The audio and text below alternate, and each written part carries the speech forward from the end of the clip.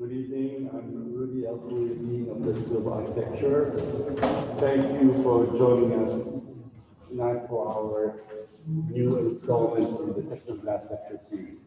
This lecture is in a hybrid format, meaning that we have here students and faculty in the classroom hall at the School of Architecture, but also we have students in our community joining us online, and of course our speaker tonight, Milton Braga, who will be joining us from Brazil. And my colleague, Jaime Correa, will introduce our speaker tonight, but I want to take the opportunity to thank our sponsors, Tecnoglass, for their continued sponsorship. This is the 6th year that they are supporting our lecture series and allowing us to sustain this very ambitious programming for our lectures.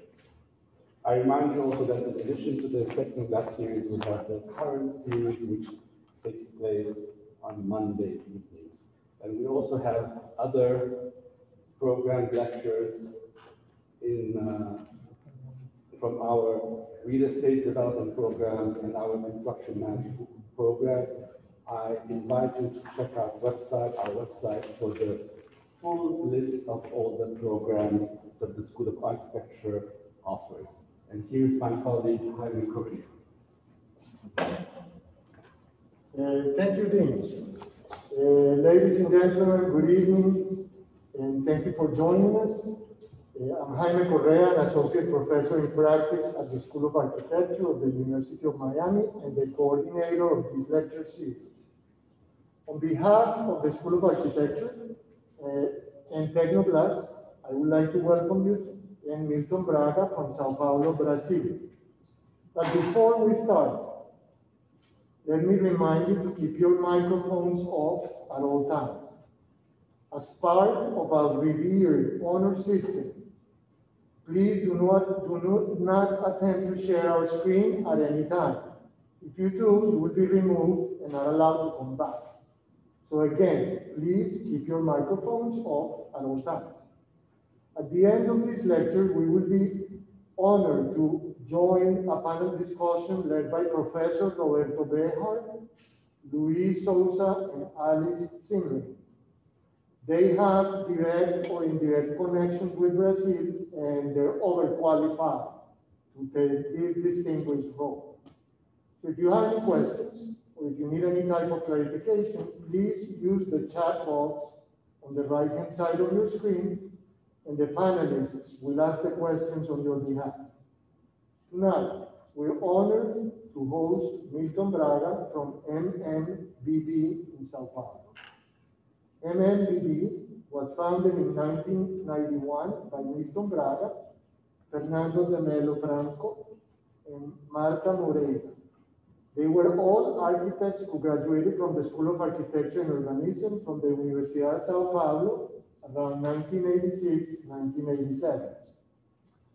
Among the former partners of MMBB are the prestigious and historic collaboration with Vinicius Gorgati, Angelo Bucci, and Fernando de Mello Franco, who is nowadays the Secretary of Housing and Urban Development in the city of Sao Paulo.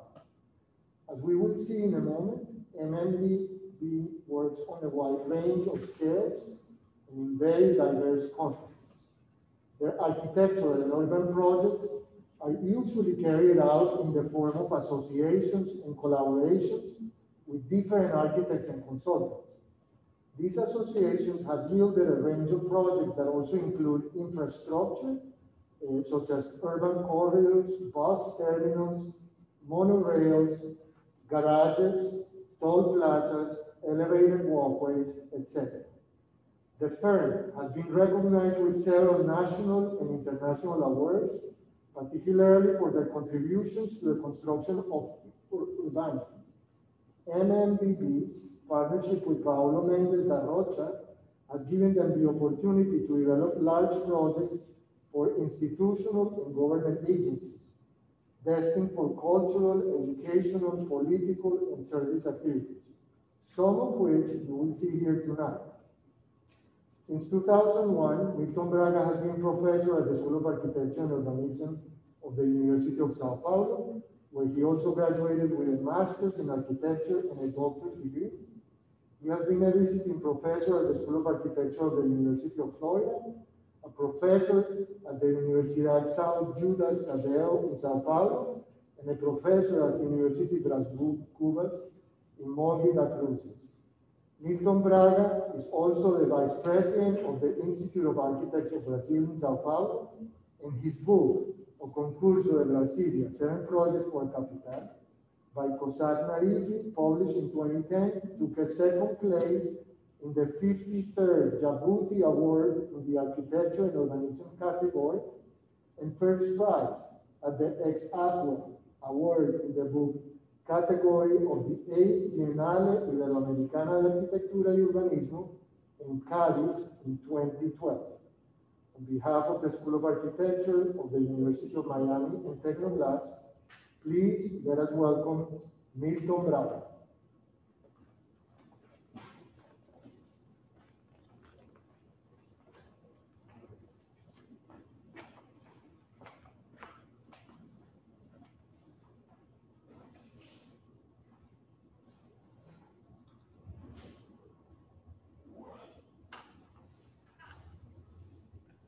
Thank you very much. I couldn't unmute my phone. It's a great pleasure to me to join all of you. I thank you very much, Mr. Curi, Mr. Correa. I think I could start my presentation. I will show some projects and I will share my screen. Just a second.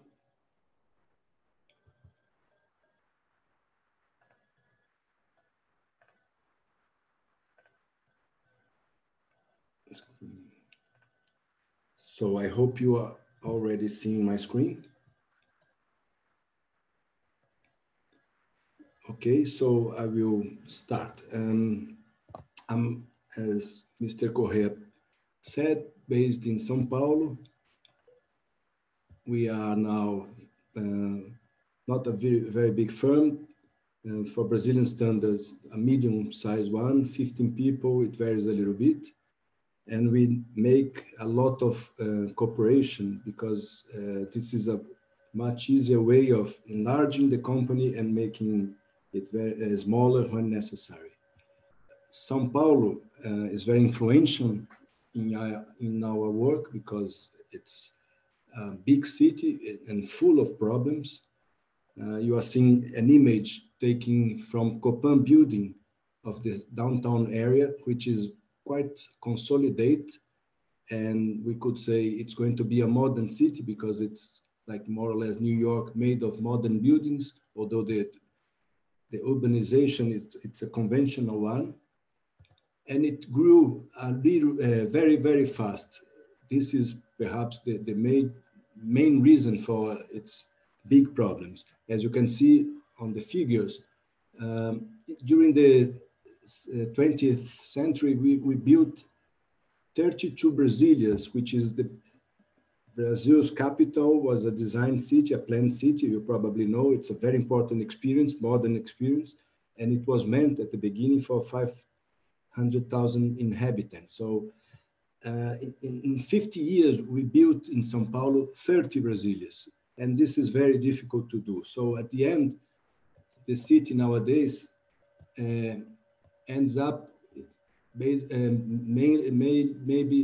with this kind of typical situation, very unequal, big differences between the way the rich and the poor live, houses which are very precarious, but in the other hand, very important because they were built by the people themselves.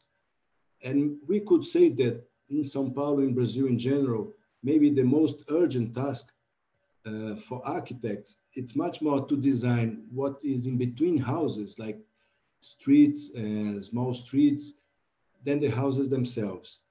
And this is something that we have been studying in our office, also in our academic life, the importance of the infrastructure for the urban design for the future of the city.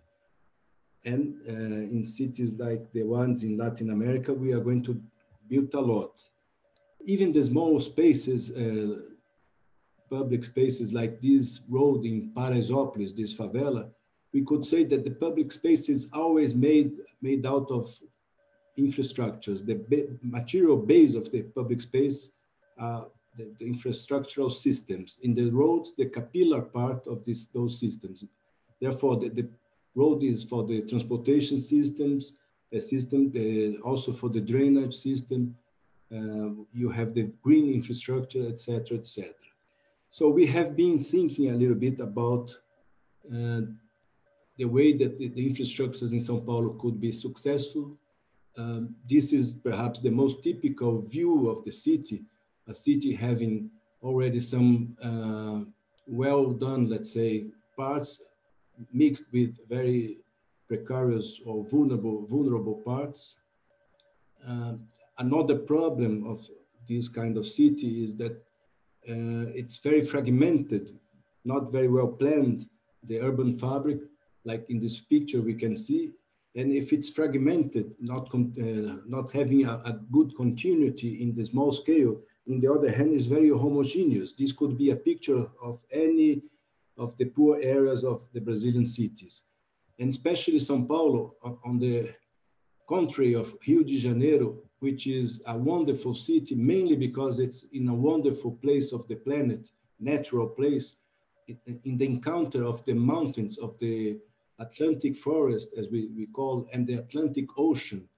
And therefore the city is modulated and is represented in a way by these natural elements. In São Paulo, the nature is very, very delicate, and it vanished, facing the urbanization of the metropolis. I think you saw the figures, 20,000 million people in the metropolis, more or less, more than 20,000 nowadays.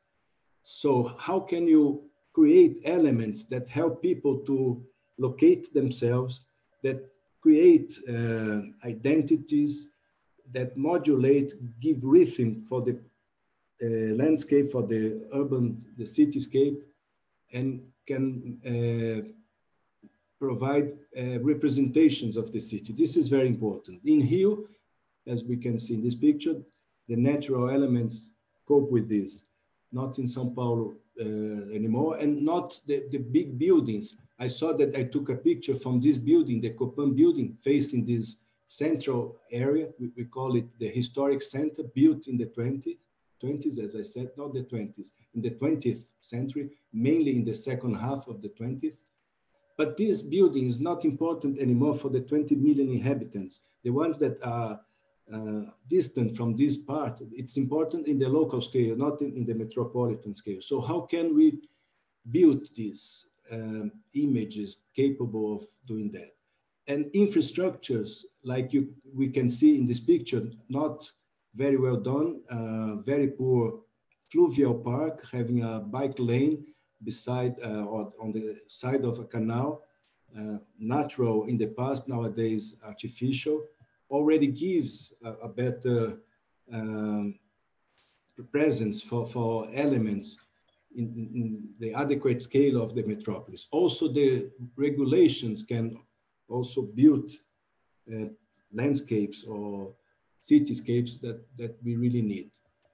And as we know, infrastructure can be and has been very, very powerful in building beautiful gardens, including, or beautiful spots in cities, like this very beautiful infrastructure, maybe the most beautiful one for me in Beijing, the canal that separates the forbidden city, the city of the emperors, of the rest of the city. In the past, for safety, nowadays, probably the most beautiful gardens of the city, even more beautiful than the natural gardens or than the gardens qualified by natural elements like the big rivers.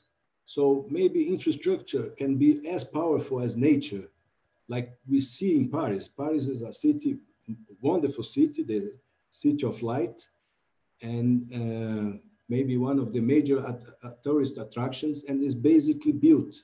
There is no natural element, not anymore. Everything is built and basically infrastructure. So The first idea that I would like to leave with you is that public space is made out of infrastructures, the small ones by the capillary part of those networks, and the big ones really necessary in the contemporary cities for creating images of those metropolis.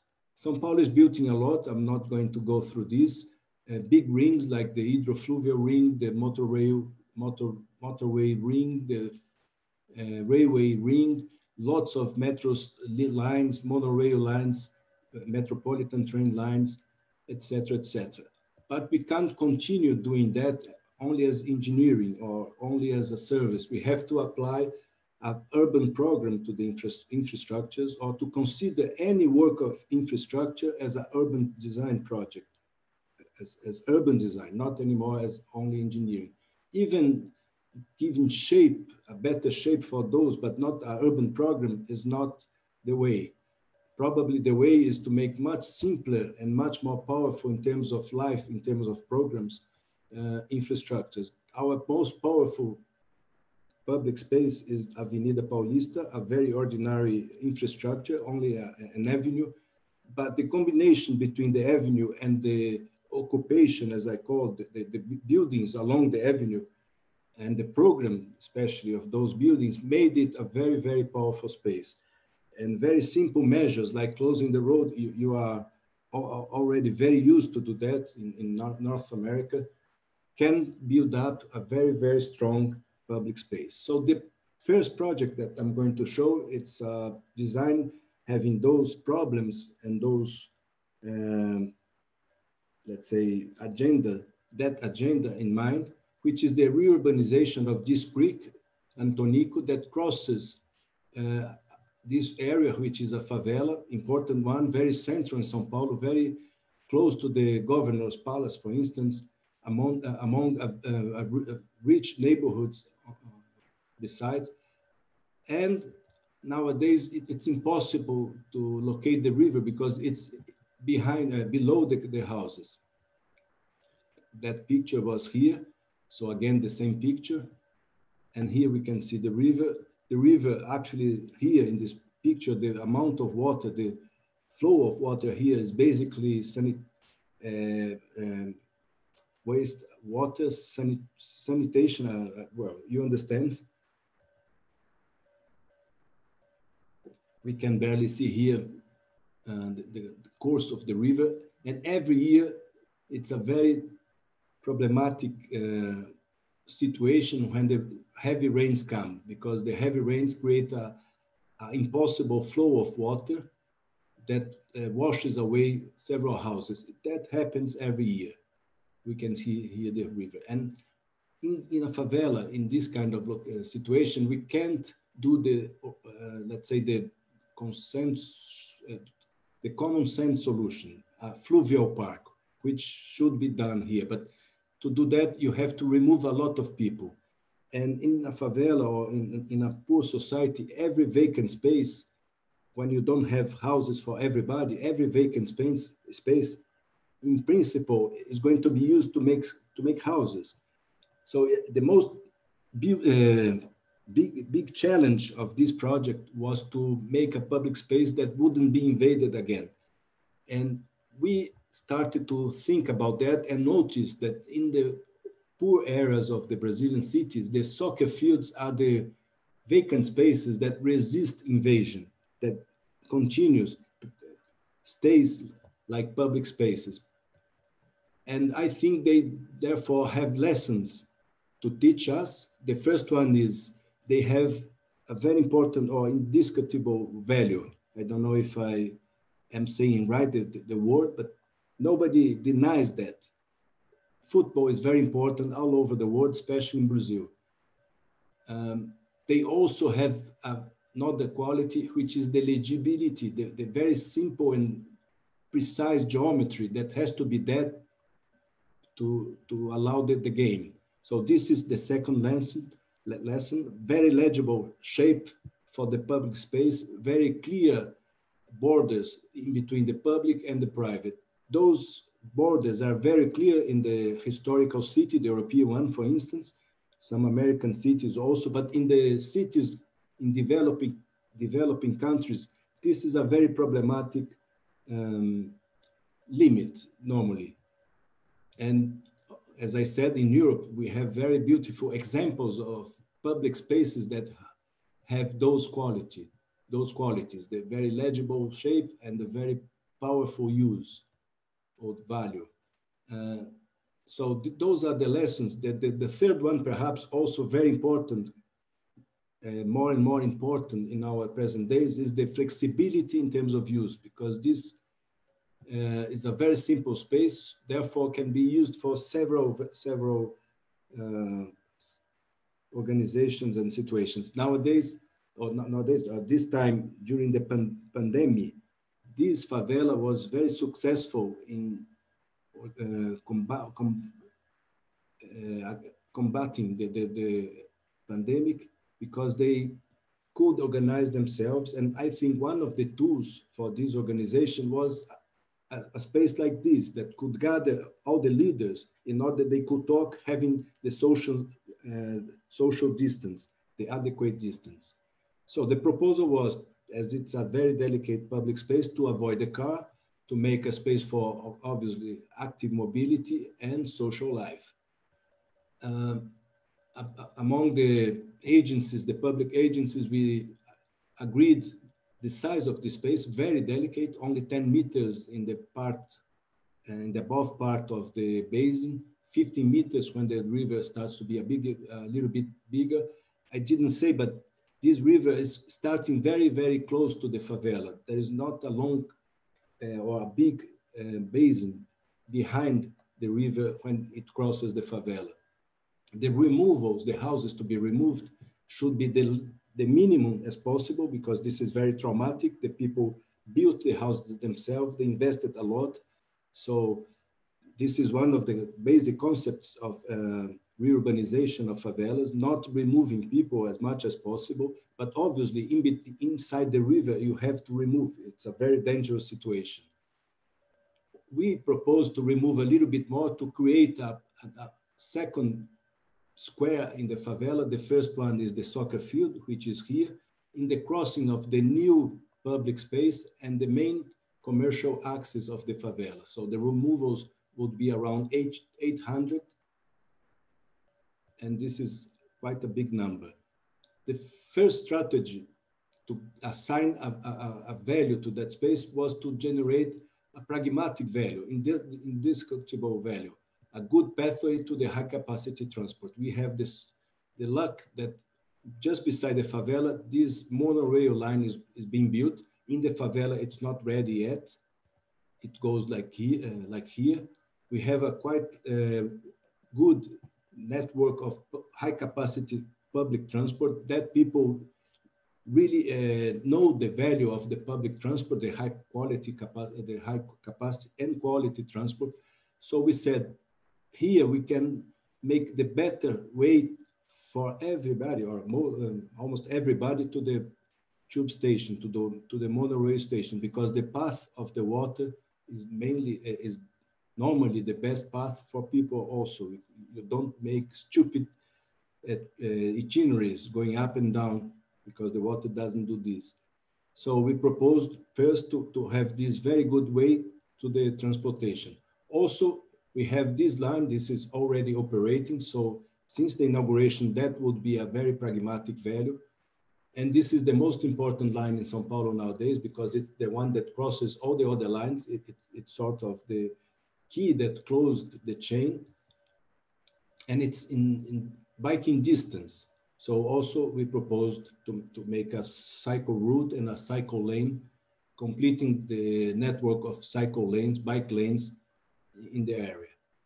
Second strategy, maybe better, more attractive for us architects and more difficult, is to make the place attractive, and we thought the river attractive. In São Paulo, generally the water is not attractive at all, because it's very much polluted. So on the contrary of the coast of Brazil, where people really enjoy the water, and we have that in our culture, everybody wants this. Also, I think what is really nice here maybe not in this picture, it's a little bit scary, especially nowadays, but it's not the water itself, but it's the people themselves. People is something really, really attractive. So, and water gathers people, as we know. So we thought we have to make a better river than this kind of river, which are the normal solution for the rivers in favelas. And that happens mainly because in urban situations, you know, the variation of the flow is radical. A natural variation would be like 1 to 2, but urban variation is like 1 to 10. And in a river like this one, at the beginning of the basin, very impermeable surroundings, it's 1 to 200. So it's a very difficult canal because you have liters per second normally, and suddenly in the heavy rains, you have meters, cubic meters per second. In this case, 50 liters per second estimation and 18 cubic meters per second in the heavy rains. This is very, very dangerous. So we proposed to make 2 canals, one for the bad water, as we call it, and another one for the good ones, for the good water, both working, reacting, let's say, changing with the heavy rains, with the rains. I will explain betterly. So you have this kind of occupation, very problematic for the water. I forgot how do you call the runoff pollution here is really, really, really heavy. Not only the runoff, also the domestic pollution because of the sanitation. But in the surroundings, they have rich areas and very well, not in the sense of architecture or even of the urban form, but in terms of the quality of the construction, very good urbanization of the rich areas. So we divided the river in 2 sections. The first section, together with the springs, going to the superior channel, where is the good water. When it rains, that part of the basin goes there. And also, obviously, the contribution of the public space itself. This means permanent flow in the small canal, 2 cubic meters in the bigger canal, and then the bigger contribution of the problematic basin going to the inferior channel, which is hidden because it's a polluted water because of the runoff pollution, at least for the time being. And more problematic than that, it's a violent water because of the cubic meters that we have to transport. So here it goes 16 cubic meters. Here, sorry, I have to go back. 0.7 meters per second of speed for the water. This is also important. Here, 3 meters per second of speed and 16 cubic meters. If someone gets here, it's going to be dead because it's impossible to live with this water. That's why we have this connection, because the big rains, they don't fit the micro drainage system. So they go superficially to the canal, to the natural part of the topography for the water, for the canal. And without this link, that very problematic water will be above ground. The third strategy is to make the public space very legible. This is more or less the situation that will occur after the removals. The houses won't be prepared for the new public space. So we made a line which has a very, let's say, nice flavor made by the history. It's not a perfect line, but it's a very visible line. And said the houses that will remain or new constructions can occupy this strip in order that the city is prepared for the new public space. To enforce that, we propose to build a public facade, porticos, having the columns as marks of the land organization. And since the beginning, the people could use this portico to make a veranda and already start to offer things for the people in the public space, or also to enjoy this relationship, but to open and to create a very intense relationship between the public and the private. This is a technical drawing. a preview of this. And actually the idea is that the portico with the years is going to be eaten, let's say, by the constructions and won't appear. A more detailed case defined in the final design, I will go very briefly through it. The creek, the rectification, the removals, the fragmented space that results, the lines that we want to have separating the public and the private, the expansions, small ones for existing houses, expansions and adaptations, a little bit bigger ones for mixed use units, commercial and maybe houses on top. A little bit bigger, 45 to 75 square meters of land for stacked houses and some commercial use in the ground floor, and bigger ones for some collective housing. With this strategy, not only we make a better relationship between the public and the private, but also we are able to put back 140 families in the same area as they were. A very simple landscape design, only pavement and a lot of trees. Very important, the green for the favelas. Delicate, no park on the ground, but a lot of forest, a lot of trees. The central square, and in the central square, we propose to have a not permanent water, but when the flow is bigger, it's not going to go through this normal canal. There is a small dam here. Only when it goes up a little bit, then it goes. So it makes a temporary body of water, which is quite nice. Have in mind that this is going to be a water that people can at least get closer because it's not polluted and it's not violent. Second project, I am seeing that I am a little bit late, is made with Mendes da Rocha, a very important project. I think very nice. A leisure center in São Paulo downtown. And the first idea was to put the swimming pool on top of the building and the theater on underground. The swimming pool to make this landscape more joyful, obviously, having also the sunlight all the time, not in the shadows that it would be if it would be on the ground floor. And the theater in underground to operate independently of the rest of the leisure center. It's in São Paulo downtown. It's a retrofit, let's say, adaptation of an existing building of the 40s, having this U shape and a patio inside. We took everything of the patio out, also the small annexes that were built.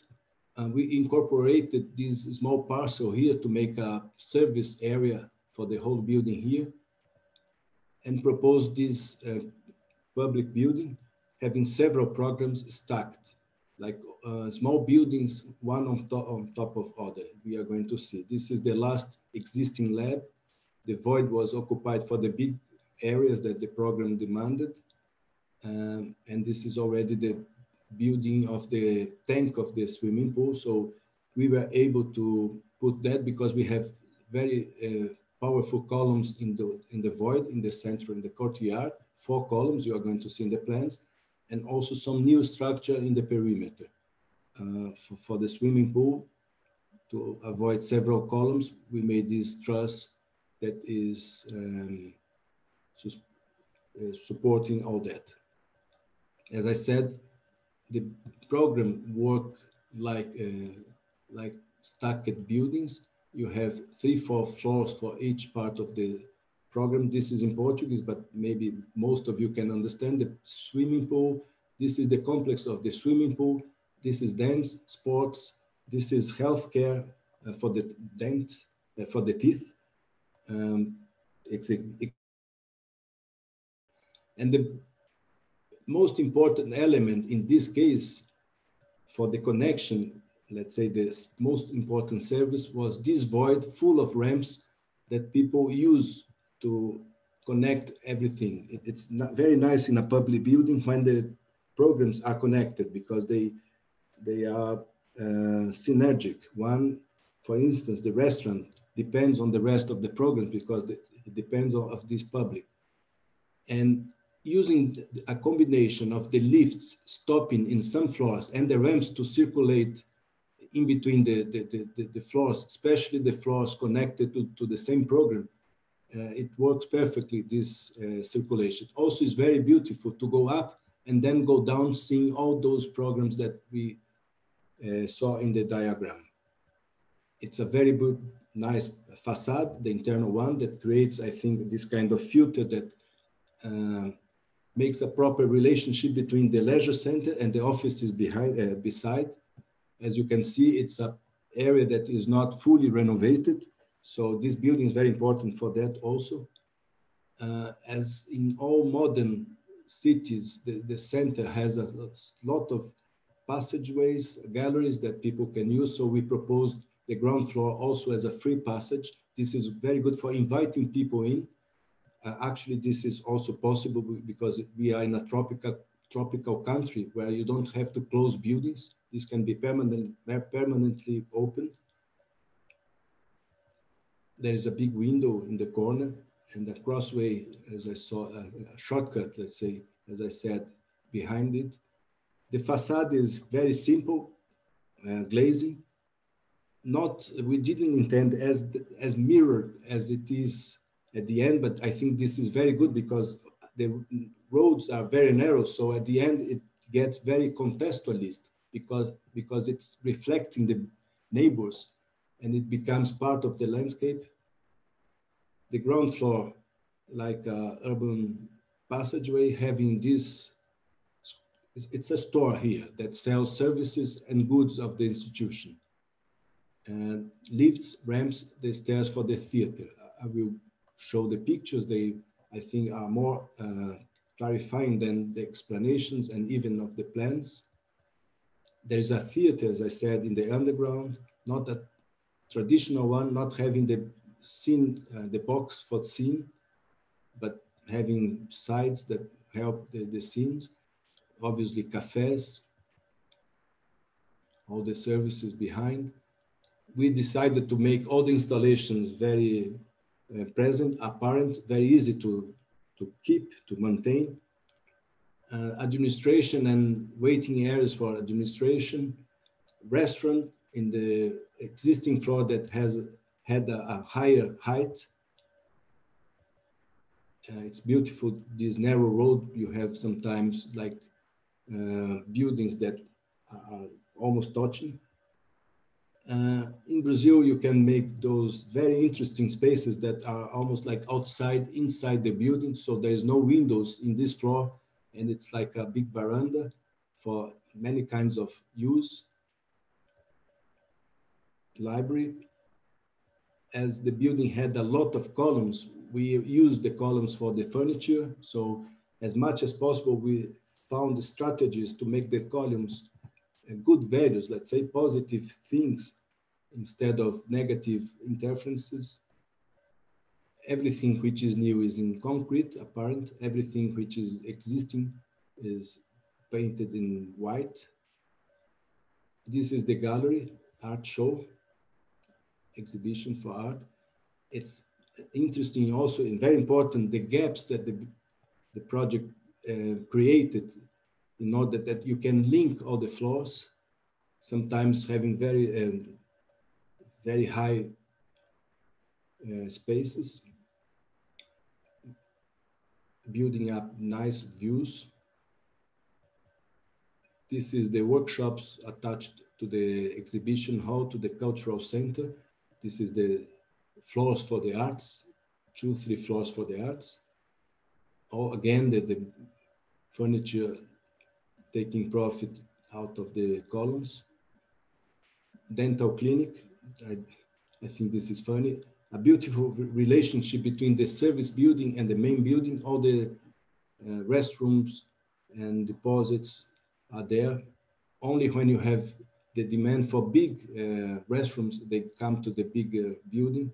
This is the last floor for sports, which is dense. Sorry, no, this is the first floor for sports, having double height here. As I said, in the courtyard, we always have the bigger spaces supported by those 4 columns. Then you have the columns in the perimeter. So you can have this kind of situation. All the time changing the practices, because depending on the furniture, you can change.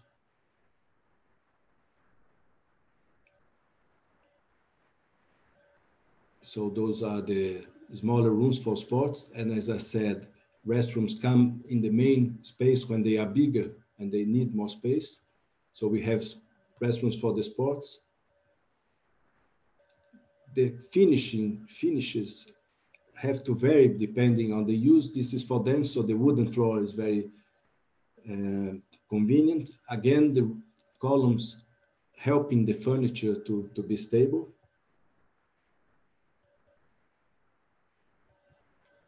And then the complex of the swimming pool, which is a very small area for a nice swimming pool. So we made 3 floors for that. The shadow with a cafe and small water mirrors that at the end became like small swimming pools for the kids.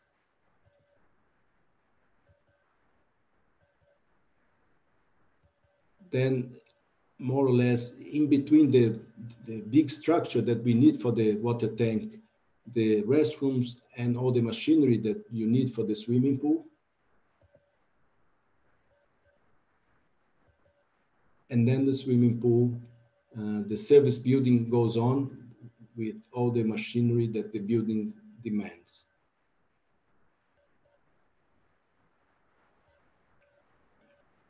And as the program vary a lot, the finishings also vary. I think the furniture play a big role in this building to link everything, to connect everything. It was designed by us, inspired by this piece that was all over the works.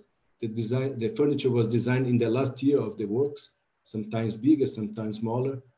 And Mendes da Rocha, as you know, already made very, not many, but some very successful experiences using metal, using steel for furniture. This is a beautiful chair based on the Breuer chair, but having a hammock, sort of hammock here. Maybe maybe some of you know the chair using the metallic technique. So we use the metallic and the triangle when possible for solving those furniture. Tables, rounded, triangled chairs, combining steel and aluminum when we needed not too heavy pieces. Always taking profit of the elasticity of the material.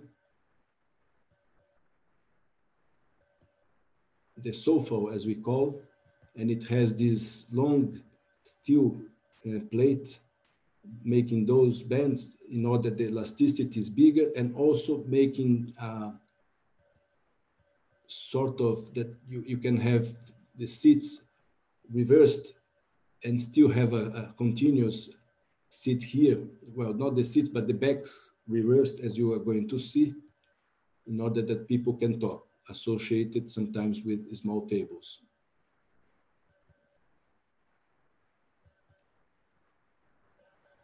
And also using the same seat, we made like a big chair.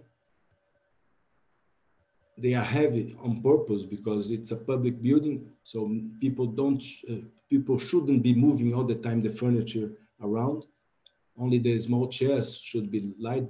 That's why we used aluminum in the chair, and in the rest is steel. And sometimes the big chair also is for garden, having a lower height. I will go very quickly through this project. It's not important at all. The importance of this is because I think the biggest role for us architects in general in Latin America, also taking care of the urban space and the infrastructures, but to work with the private initiative, the real estate, the individuals initiative, because this is what makes cities. So it took a long time for us to get in this market. now in Brazil, the real estate market is hiring nice architecture. I'm not saying we are nice, but they are hiring, and in the past, in the recent past, they were not doing that. And I think that's because we also learned, I'm saying the architects in general, to talk betterly to those people. This is in Santiago do Chile, not in Brazil, in Chile. And it's a typical building for residential use, ground floor for common use, then four departments per floor. Always important, the veranda, especially nowadays. The first floor has a smaller plan because of regulations.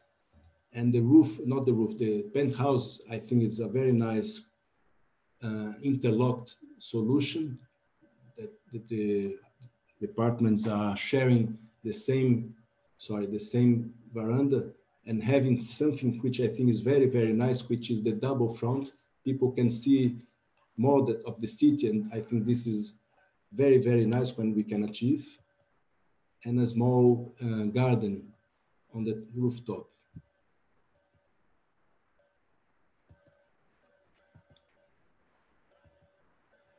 And the last project is a project which we are now building, is the Brazilian Pavilion in Dubai.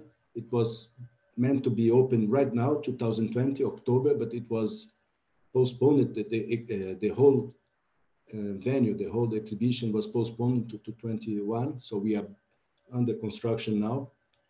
We decided, because it was a competition, national competition, that had to present not only the architecture of the pavilion, but also the contents, the basic content, the curatorial approach. So we decided to show the Brazilian water, but not the one that is very famous, the Atlantic water, but the fresh water of Brazil, which is an immense reserve. 7% of the fresh water of the world is in Brazil, and under threat now, as you know, the Amazonic basin, also the Pantanal, as we call. So this is a very important and very beautiful natural richness that we have, and I think it's global. So the water was also thought as something very important for our culture, but also as a very important or very powerful architectural element, material, as we know, including with this Venetian situation, Venice in Italy, every now and then is underwater, as you know, the acqua alta phenomenon, which is very famous among Brazilian, especially architects in São Paulo. We like a lot this. So we proposed the pavilion as a big water square, but as we are obviously having a small building to host the offices and the exhibitions that needed more control, and a shading structure, because we are in Dubai, we have to protect the water. So the biggest, but the most efficient structure to protect, to make a shadow for that water, and making with this very Brazilian space, very Brazilian in terms of architecture, which is this this hybrid space, which is also inside, but also outside. It's a natural climate inside, under this tensile structure. And it's the most important part of the pavilion for the exhibition. During the day, very light, especially in terms of light itself, very luminous, having nice shades, even of the structure. And in the night, as a big screen for video mapping system. We are spending a lot with projectors to project whatever we decide. We don't have a good control on the content because our government is not one that is not in favor of culture and science, as you know, but they didn't change at all the architecture. Maybe they will create a nice content. We lost control under that, but we have full control of the architecture, and the projectors are going to really provide this kind of situation. So the pavilion in the ground floor is only in one side, the big saloon having very, let's say, simple shapes that don't disturb the exhibition, and making the water the main quality of this, not the form, but the material, the atmosphere. In the other side, a more curved design for the restaurant, the bar, and the shop. I didn't say, but I think it's very interesting to notice that this 50 by 50 structure has only 4 columns, because it's very efficient structure. So it's very easy to touch the ground very little. And this is important because we have to give back the property, the land, without any kind of construction. So the foundations should be minimum. At the end, we discovered that this foundation is a very heavy one because of the wind. So we have here a piece that resists 150 tons of traction. The first floor of the building, the internal building, having the spaces for all the conventional exhibition situations, and also some support for the people, a veranda to look at this big space, and then all the offices for the diplomatic service of the pavilion, and also the journalists. We will find here support for their activities. And then on the top of the building, all the machinery, because this is natural climate. So we can put the machinery for the air conditioning here, for instance. The facades are very simple. This is not noticeable here, but in the human scale is going to be noticeable that this is the column, and the next one is going to be only in the other facade. So this is basically floating above the water mirror. That's also an important thing for the water to reflect, to show this lightness of the structure. A scheme of the projectors, so they are sometimes very powerful and very few, and sometimes a lot for projecting in the roof, for instance, or in the facades when the building is very close to the membrane, to the tensile structure, when the internal building is like this.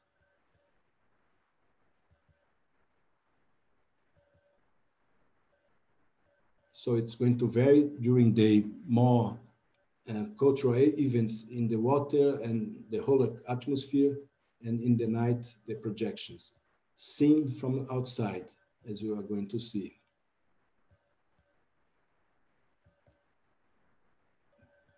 This is the one of the main pavilions of the Expo, the sustainability pavilion. That's why water is the issue here, designed by Nicholas Grimshaw.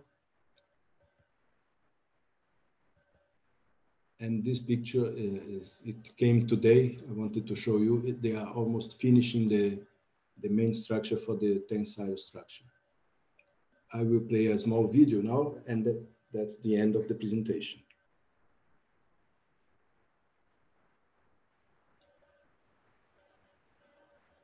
There is no sound. Don't worry, Jaime.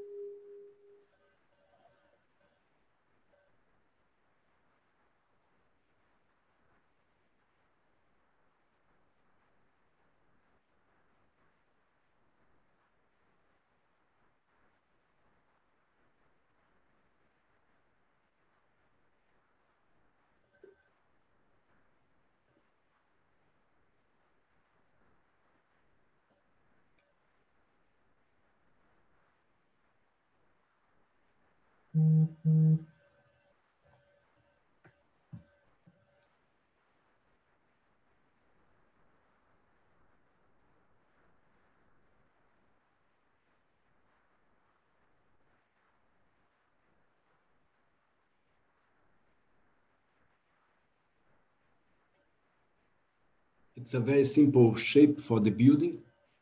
Like most of the Brazilian architecture, the structure playing a very important role in terms of the expression of the architecture. We, at the beginning, said the ideas travel, not the materials. So we made, let's say, a Brazilian architecture having this principles of the Brazilian architecture using the materials and the whole production chain of Dubai. In Brazil, we also have tensile structures, but maybe not the video mapping as powerful as this one. And the building with the projections is going to change a lot. We can make several buildings using that resource. The membrane is translucent, so the image is going to be seen from outside as well. Thank you very much.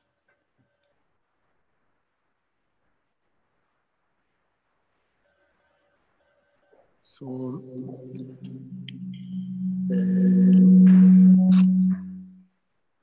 now we're going to introduce Roberto Bejar, Luis Souza, and Alice Simmering, and they will be asking you some questions. Okay.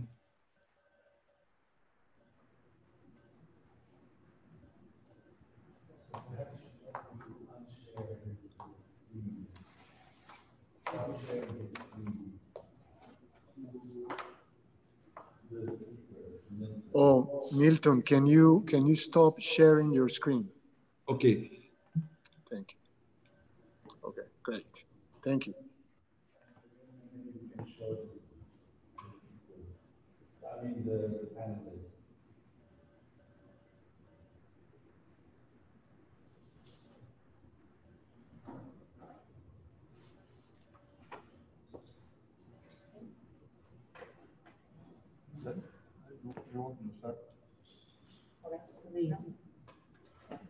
Milton, thank you so much for participating in our class. On behalf, actually, this is taking up part of the class that I give every Wednesday, and I'm very appreciative to have the opportunity.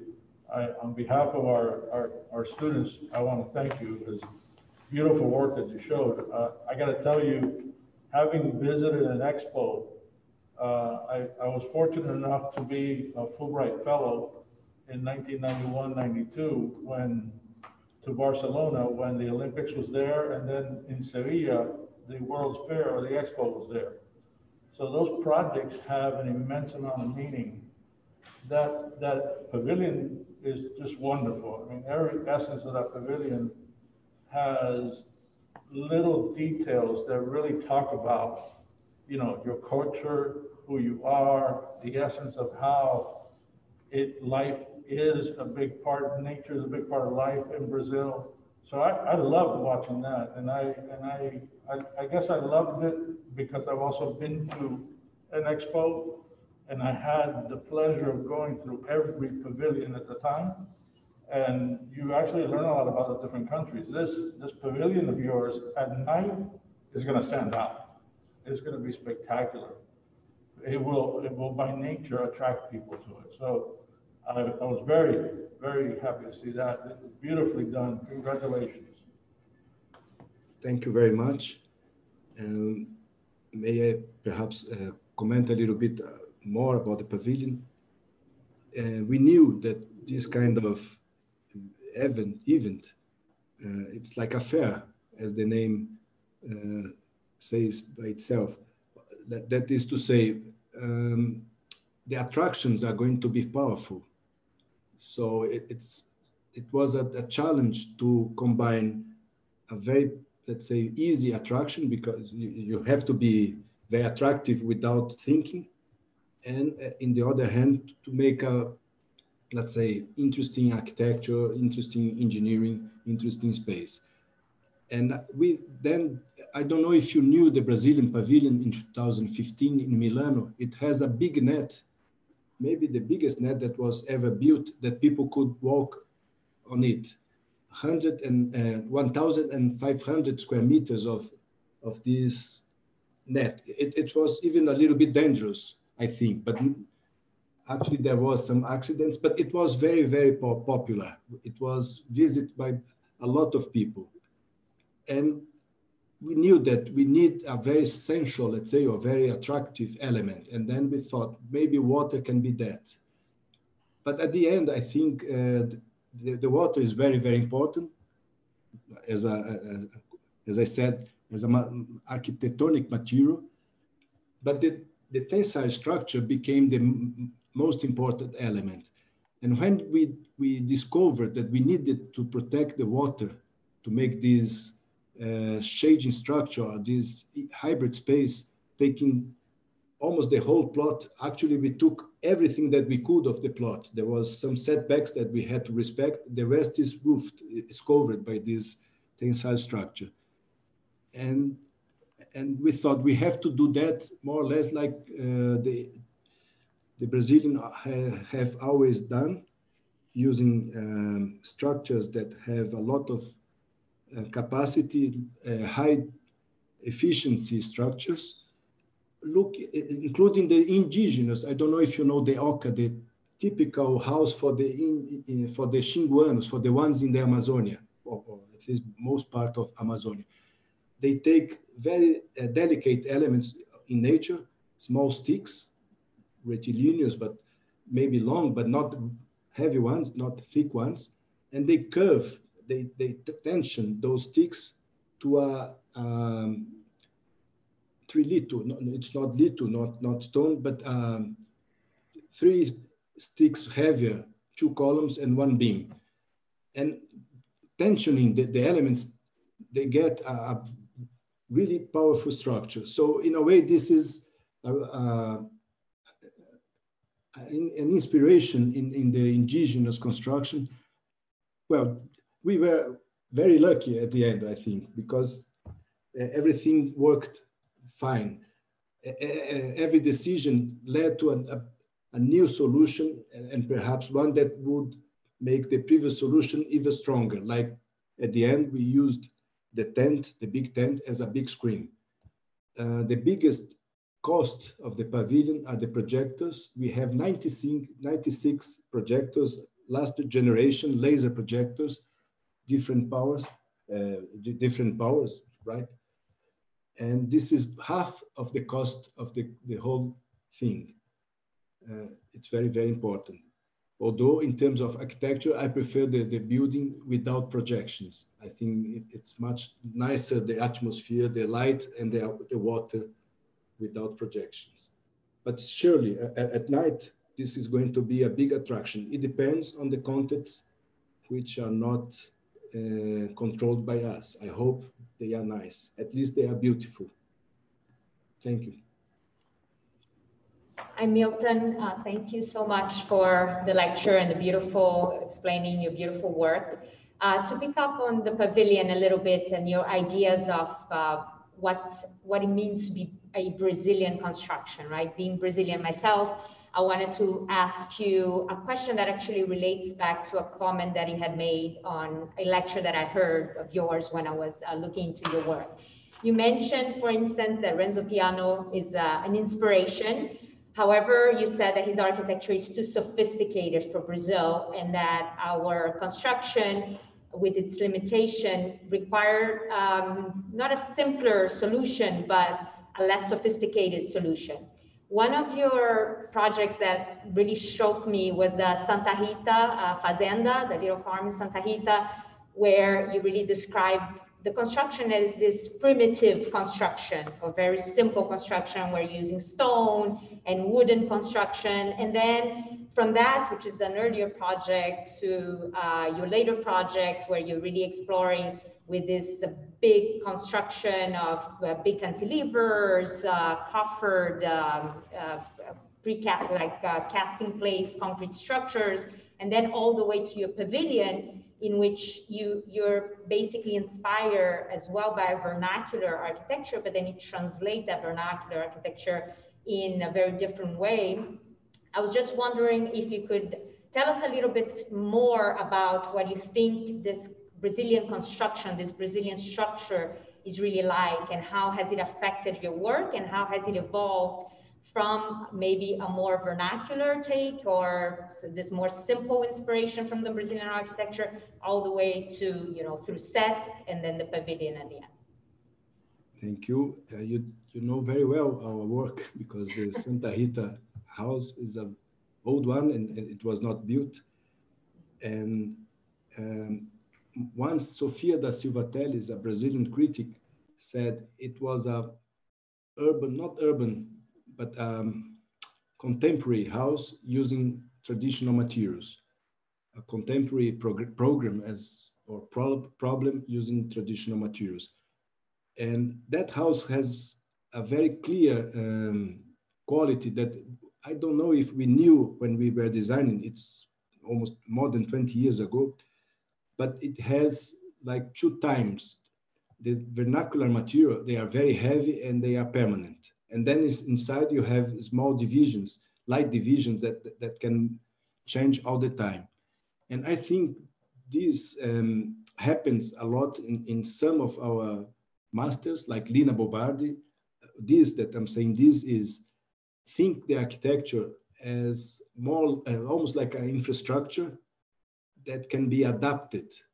Actually, there is this critic in Brazil, in São Paulo, Flávio Mota, who named those spaces as significant spaces without a name, because they don't have a name after a predefined activity. They are not schools, hospitals, but they are very powerful. They are very specific in terms of architecture, in terms of space, and very capable of hosting several uses. Not all of uses, obviously. One example to make this more clear is the Lina's Vão Livre free span of the museum. Most of you probably know that space. And it's very powerful. It's named after the quality of the architecture, not of the activity. And in a way, that house has a little bit of that, thinking that what we were designing, probably, especially in a farm, would last for centuries, perhaps. And we don't know whatever we are going to be in 10, 50 years. I always say that to my students. Our reality is a very peculiar one. It's a reality of 50 years. So probably what we have to do nowadays is to think of the basic qualities of architecture, the ones that don't change. Like Shakespeare wrote about the qualities or the passions of humanity that are not changing at all. So architects, more and more, will have to discover what those issues are in order to design, because otherwise we are going to make buildings that they are not going to cope with the reality, with the future. This is the first idea. I think your question, which is a very good one, opens a lot of issues that we could discuss. But I think the second one, which is worth mentioning, and it's a lesson that Alejandro Aravena, after all, we are all Americans. We are basically looking at the future because we don't have a long past, especially Brazil and the Latin countries. Our past is one that is not really worth paying. We have to pay attention, not to preserve, but not to repeat. And Aravena said something once, which is very present in our culture. We know that it was not a revelation, but it was very well said. We need to do an architecture that is basically action, not object, not almost like making programs only, programming actions without spending too much money. Our money has to be multiplied. And I think this is very present in the Brazilian architecture. Obviously, sometimes it's more expensive. This pavilion is not cheap at all, especially the projectors. The pavilion itself is quite cheap, probably half of the average price of the neighbors. But with the projectors, it's going to be as expensive probably as the others. So this demand for very efficient, but not in the engineering way or in the pragmatic way, but in the architectonic way of the investment, I think it's a challenge that shapes the Brazilian architecture. And in the other hand, we are perhaps not really expanding the limits of architecture like other countries are doing, because they can do and they have to do, testing new alternatives. We are repeating, perhaps with more refinement, because we are using this know-how. We are repeating some solutions. I don't think the pavilion, for instance, is a revolutionary solution. It's more or less the same solution using contemporary possibilities, especially the video mapping. Thank you. Again, muito obrigado por your lecture today. It's fantastic to have Brazilian architecture here at our School of Architecture. And I say that not only because I'm half Brazilian, but most importantly, because Brazilian architecture has a role to play in our own city that could be quite important. And in fact, there is, and I'm speaking with you, also to our students who are, you know, by the hundreds looking at your presentation, but also because there is a relationship between Brazil and the architecture of Brazil and the architecture of Miami that has existed since the 50s with an architect like Morris Lapidus in Miami Beach, who travels to Brazil, goes to Rio, and I think he must have gone to Higienópolis in particular because of the buildings that you have there. And I have always wondered about the relationship between the so-called School of Rio and the School of Sao Paulo. And in general, what one reads in this relationship between the architecture of Rio and the architecture of Sao Paulo is that it's based on style. So people speak about, you know, brutalism, for instance, in the case of Sao Paulo, and they speak about the sensuous character of the lines of Niemeyer and others in Rio. But today you taught me something, I think, or at least I have the hint of a really important discovery, for me at least, and I'd like you to elaborate upon that. And it is that the architecture of Sao Paulo in the last, let's say, 50 years, since perhaps the beautiful project by Niemeyer actually in Itapoeira, the Parque de Itapoeira, I think it's called. Ibirapuera. Yeah, the gallery. And I mean, not the building, but the gallery itself. A building like the one by the Escola de Arquitectura by Artigas, no? And most importantly, what I would call a plaza within, is kind of a square, covered square within. The project that you mentioned by Lina Bobardi, which is the project of a museum, but in fact, it becomes a square and a terrace that complements the park in front. Now the square, the very green park in front. The project, for instance, like, and your own projects, the project with the swimming pool, the Seshki, of course, Lina's Seshki as well.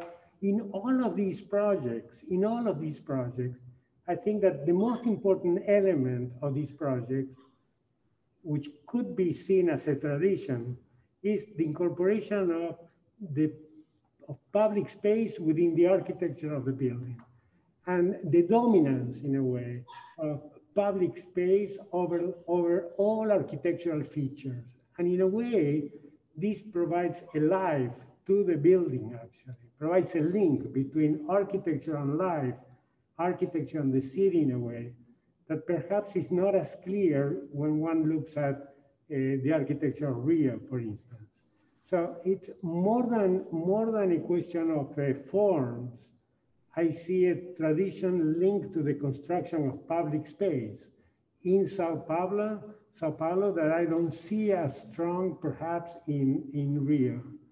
And to me, that's something that I have learned today with your presentation. So I wanted to really thank you about your work and this lesson that at least I have learned today.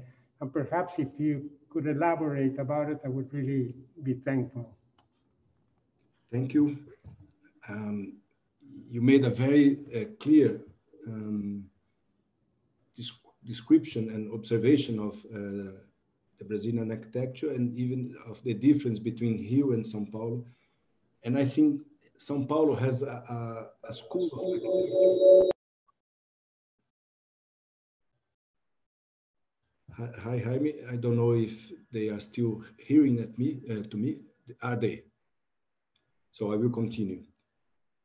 In São Paulo, we have a school in the sense of the continuity and the unfolding of ideas, the unfolding work of ideas, or a know-how, more than know-how, a culture. And I think we have that maybe because our masters, they were teachers, like Lina not as much, but Paulo, Mendes da Rocha, Artigas, they were teachers. And in Rio de Janeiro, there was one dominant figure that was Oscar Niemeyer, whose architecture is very difficult to unfold. I think this is maybe one of the reasons for the difference.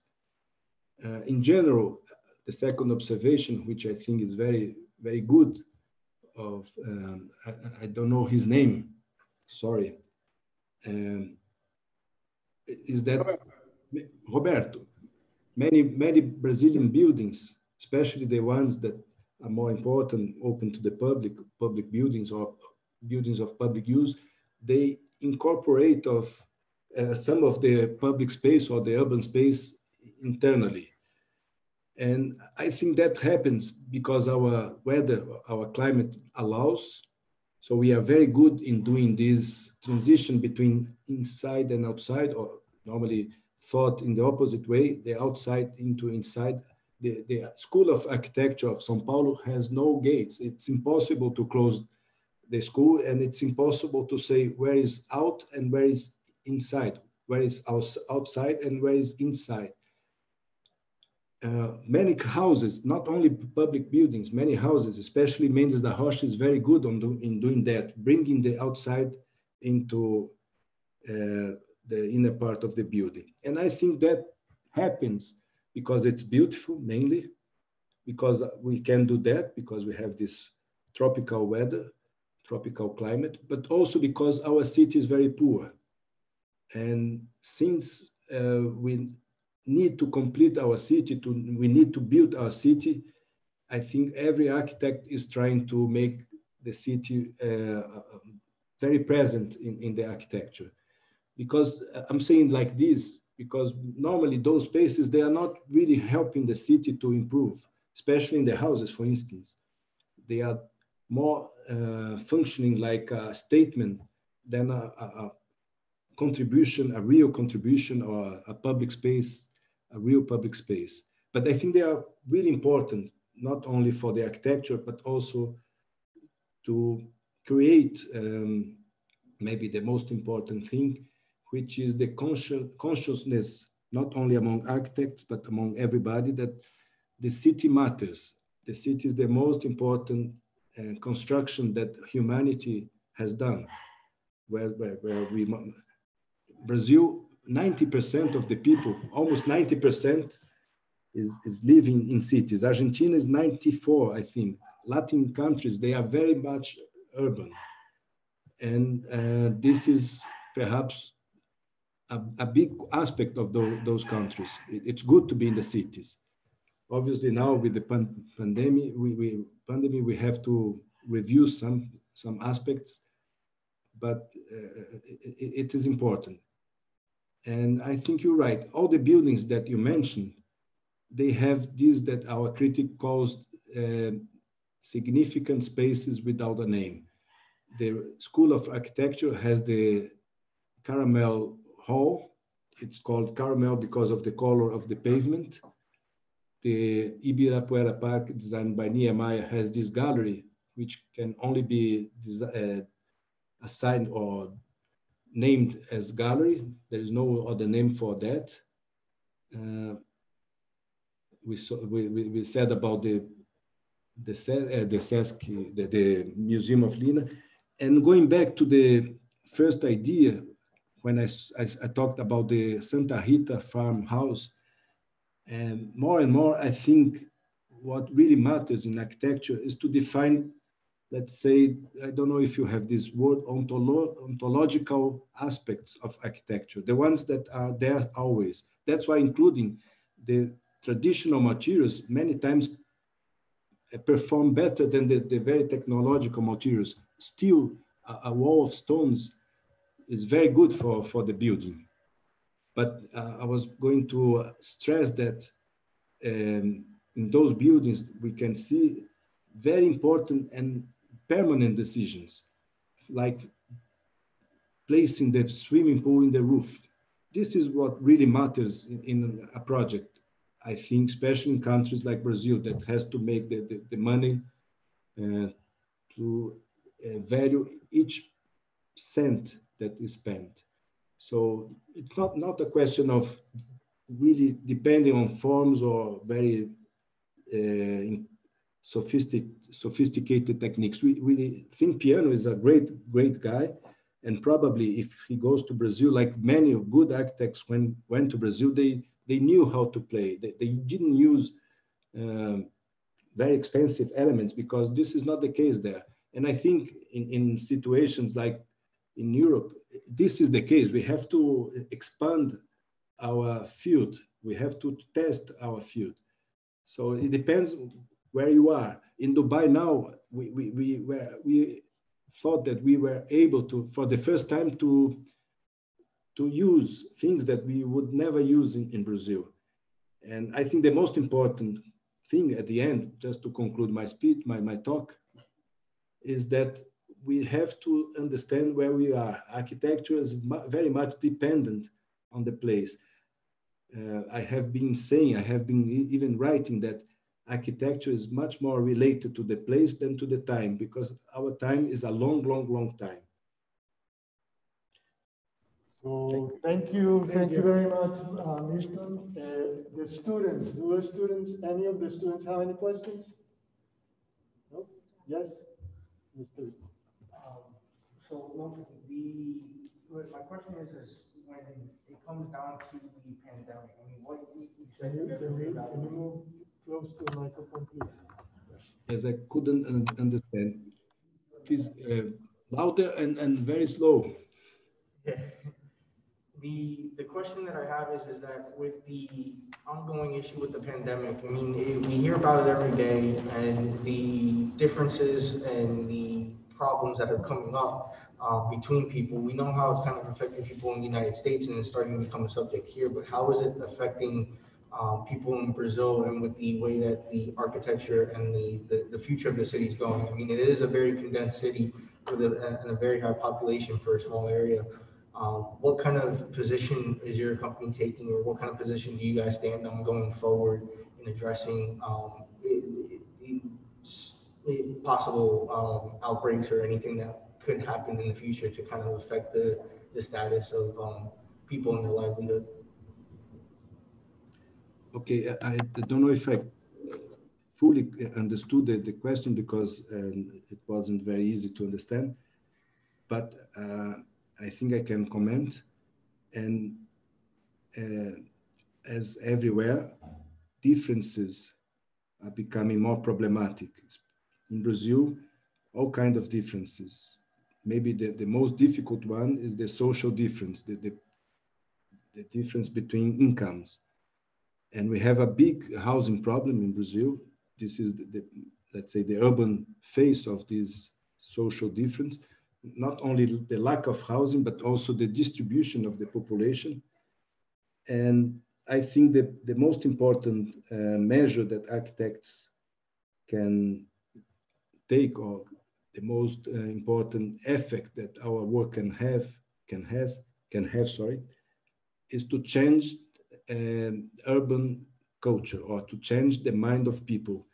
We have this sort of joke that says the most important infrastructure that we have to change is the infrastructure of the mentality.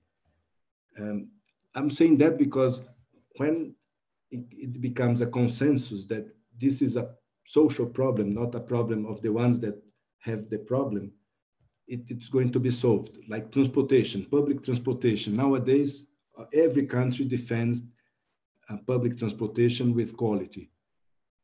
Because this became a consensus. So I think this is very important, to act when you are talking about major problems. The only solution, I think the real solution, or the most effective solution, even for architects and urbanists, are the solutions related to the culture, to the common sense, to the consensus more than anything else, like a collective consciency.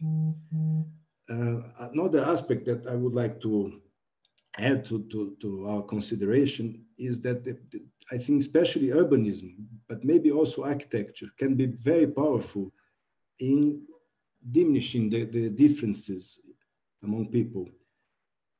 The most valuable spaces in Rio de Janeiro, for instance, the beaches, are the spaces where everybody goes. Nobody is prepared to give up the beach, for instance.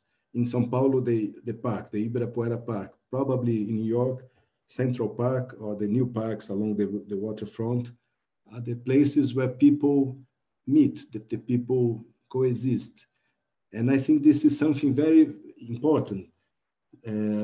Maybe it's a little bit obvious, but for instance, social housing in Brazil, we are defending to put social housing beside the metro stations, not because of the metro is going to be a very important service for those inhabitants that need a social housing, need the help of the government to buy the house, but because around the tube stations, the metro stations, everybody is going to be there and to be worried about the quality of the city. And therefore there will be a social care of those social complexes. I think it's a little bit obvious, but I think it's always worth to mention the Jane Jacobs idea of the eyes in the city work in both directions, not only the people in the buildings looking at the streets, but also the streets looking the buildings. So the most valuable streets where everybody go, like going to the metro station, are the places where we should put the most vulnerable users of the city. Obviously, this is only a basic concept, has to be adjusted for every program and for every situation. But I don't know if I could understand your question properly, but I wanted to speak about those issues regarding difference. Okay, thank you very much. We don't want to take more of your time. On behalf of Tecnoglass and the School of Architecture, Professor Behar, Professor Simring, Professor Sosa, and Dean El-Huri, and the students here present, and all of those of you that are out there on the web, thanks a lot, and please join us again for another lecture with Ling Hao from Singapore on Wednesday, a week from today at 7 p.m. Thank you, Milton, and wonderful presentation. Thank you very much, all of you. It was a pleasure for me. Bye-bye.